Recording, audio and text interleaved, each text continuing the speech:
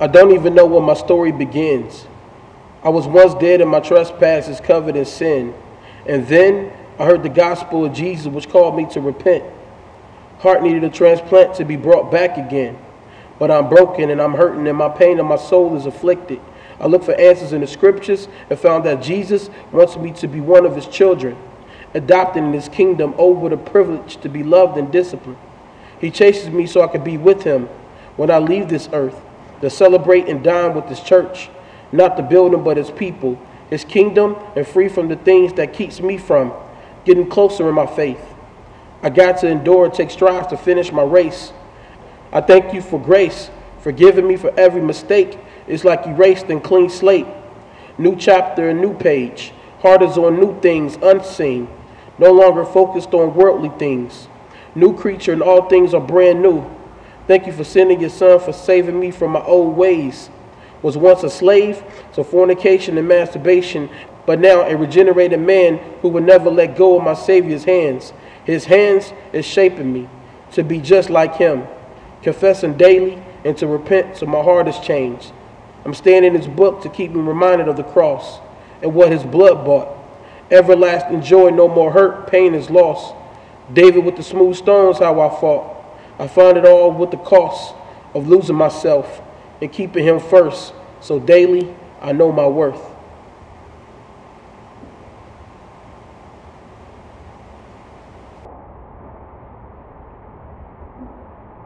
I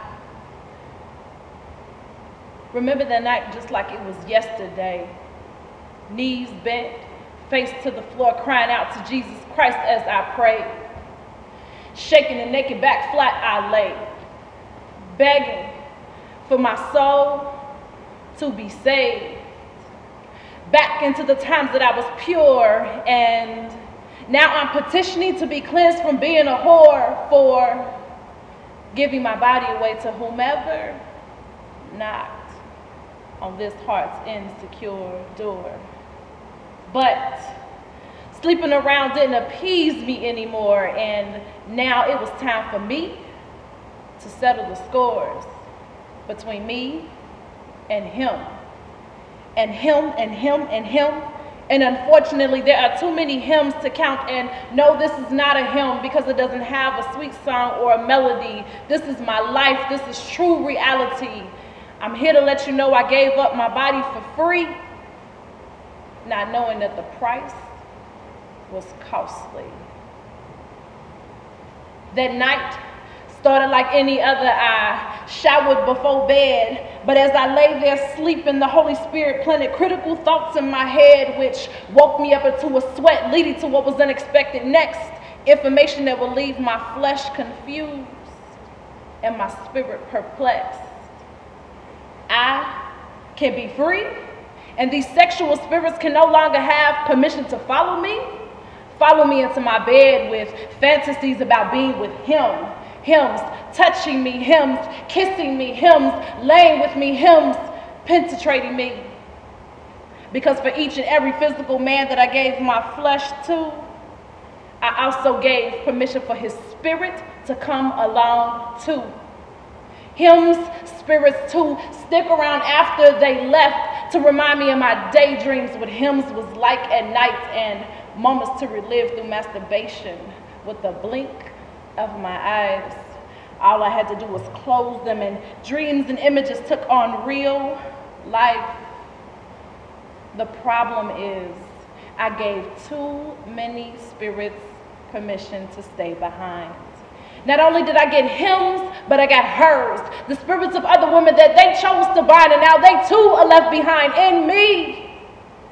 It's no wonder why I thought I was hearing voices and that I was crazy, because I was created to join with only one spirit in holy matrimony.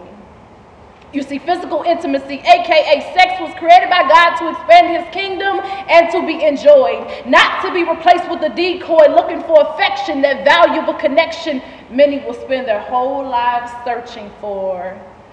Love. Love.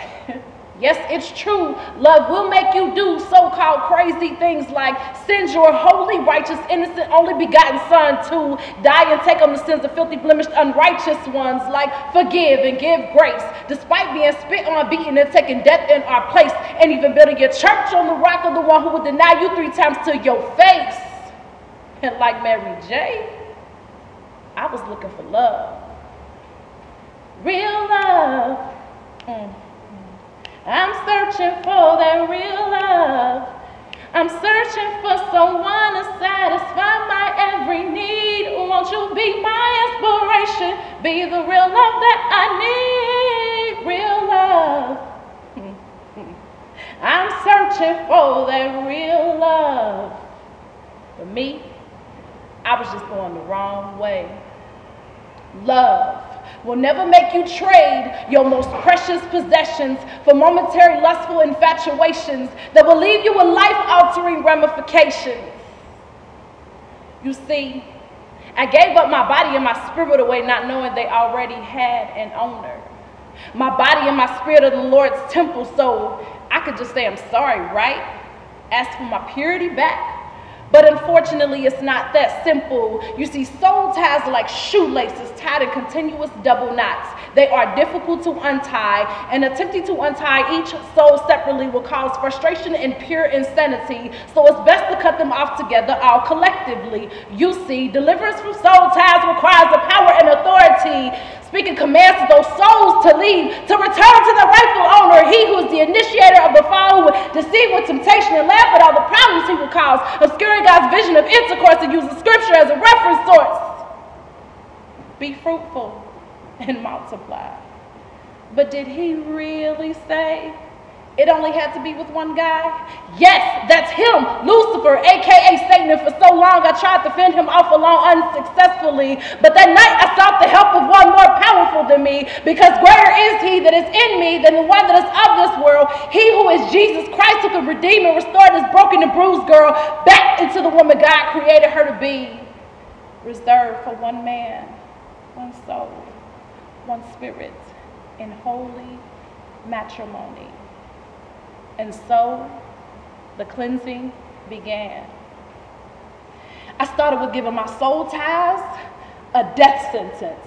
This was going to be the end of him. No more committing to commit attacks against my spirit, holding me hostage unjustly to my lustful desires just for a quick fix. No more looking forward to the life of being some guy's next hit, leaving me left to wonder after sex, is this it? Because this couldn't be what God had in mind when he gave the gift of sex. Is it?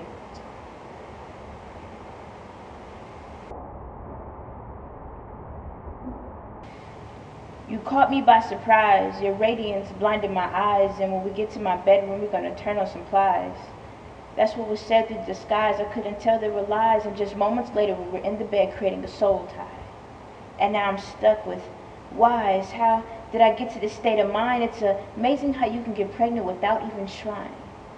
There's not a day that went past that I wasn't convicted, not realizing that my life was identity stricken. The deeper I got in, my heart was sickened. Tired of the same old, one day I was out, 5 days I was in. Tired of being second best, but not tired of the sin. Love the feeling of flesh, because at best you were my perfect 10, but I could just imagine God saddened trying to figure out when was I going to surrender? Pregnant? Pregnant.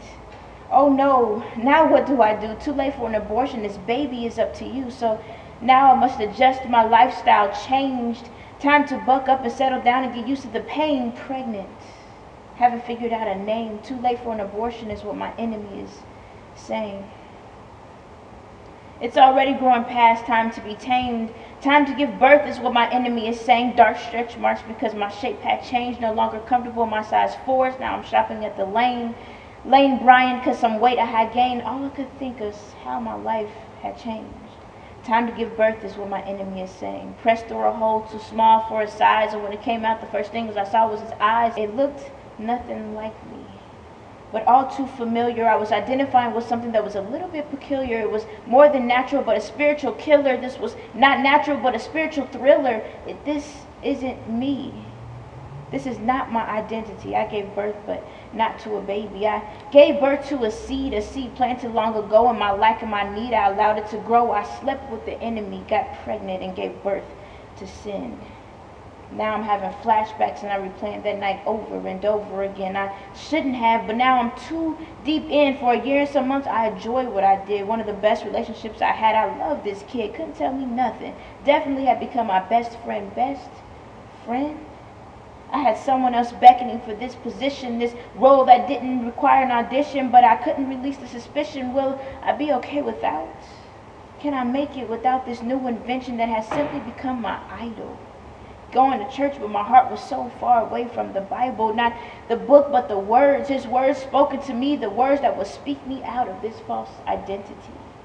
I'm better than this. I'm stronger than this. This, you can't have my life. God saved me, not my power nor my might. I want to be done, but I see I'm going to have to fight. Bring me my box of gloves and Vaseline because I'm about to knock you out like a light. No more bondage and fright. I loved you so much, but I knew this wasn't right. I love you so much, but this isn't right. God loves you so much, but this isn't right. It's like a doctor performing LASIK. He wants to restore your sight. This time is real. It's our turning point. Let's seize this moment. Our time is running short. I think we've run a course, and now I'm ready for the course of righteousness. Ready for God to do his thing inside of us. I love you when I know you love me. And if we're to remain friends, then Lord, let it be. But as you can see, I didn't reveal identity, but all this time, it was a she.